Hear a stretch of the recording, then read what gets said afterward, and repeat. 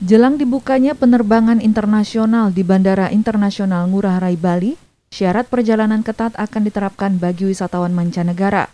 Salah satunya kewajiban karantina 8 hari di hotel yang telah ditetapkan sebagai tempat karantina oleh pemerintah Provinsi Bali.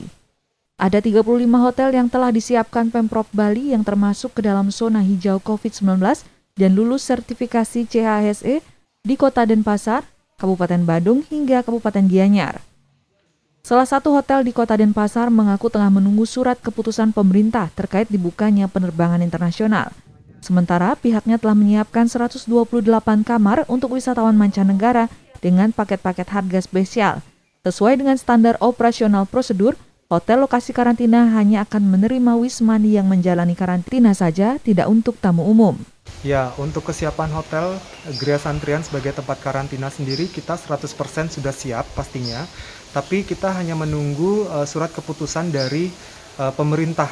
Apakah benar tanggal 14 Oktober bandara akan benar-benar dibuka atau tidak. Oke, kalau misalkan hanya dari sekedar omongan, itu memang sudah katanya akan 14 Oktober, tapi secara tertulis itu yang kami perlukan. Kita tersedia 128 kamar sebagai hotel karantina.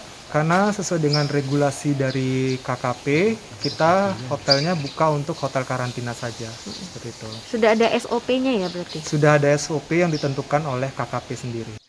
Menjadi hotel lokasi karantina bagi wisatawan mancanegara yang tiba di Bali, 35 hotel yang ada di Bali juga dilengkapi dengan standar operasional prosedur dari kantor kesehatan pelabuhan, diantaranya menjalani karantina 8 hari 7 malam, monitoring kesehatan setiap hari, menjalani tes PCR sebanyak 3 kali, dan tidak boleh berinteraksi dengan masyarakat sekitar sebelum mendapatkan keterangan selesai karantina. Nantinya hotel ini akan dijaga ketat oleh staf hotel, tenaga kesehatan, dan Satgas COVID-19. Permana Dewi, Sang Putu Ariase, KOMPASTV, Denpasar, Bali.